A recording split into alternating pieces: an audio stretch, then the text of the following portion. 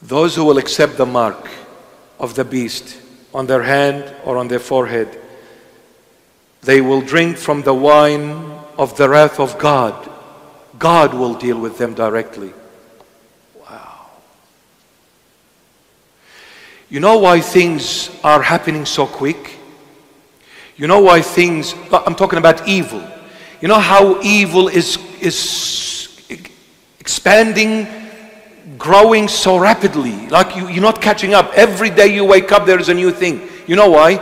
It is telling you, believe me, Satan, it is his last days. Satan is on the verge of an end, a finale. The Lord is coming to put an end to Satan and those who worship Satan. That's why Satan is rushing. Satan is running 100 miles an hour because he knows his time is running out. He wants to destroy as much as possible, as many people as possible before his time is over. Jesus is putting an end to him. That's why Satan is gone wild, vicious, haywire. And he comes after me as well. He doesn't want you to talk. Yes, I'll say this. He doesn't want me to talk. But do you think I care? You know why? I've got my sweetheart. His name is Jesus, Christ of Nazareth, the crown of my glory. No one shuts me up except my Lord. No one can. The mark of the beast, hand on their forehead. There's two meanings to this, literal and symbolic.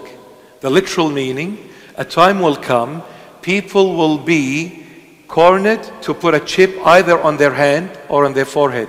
By the way, there is millions of people who's got the chip already on their hand. Millions. And people are so excited. You know why they're so excited? Because they are the people of the world. The people of the world, any human being that is not touched by the hand of the Almighty Jesus Christ of Nazareth can never tell their right hand from their left hand. They will not know what is happening. They think this is fun. They think this is technology. They think this is advancement. They think this is pride. Look at the human race and the achievements of the human race. We're flying to Mars. We're going to the moon. And we're going to hell very soon. So they said, look at Elon Musk. He's going to put a chip in my brain.